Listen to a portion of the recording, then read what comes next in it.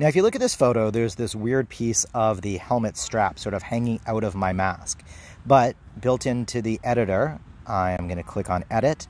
And on the toolbar along the very bottom, you'll see things like Rotate and Filter. I'm going to scroll all the way over to the right-hand side, and you'll see this one for Erase. Now, I'm going to scroll in by using Pinch with 2 of my fingers, and I'm just going to draw around this section. You can see it highlights it in red, and I'm going to click on Erase.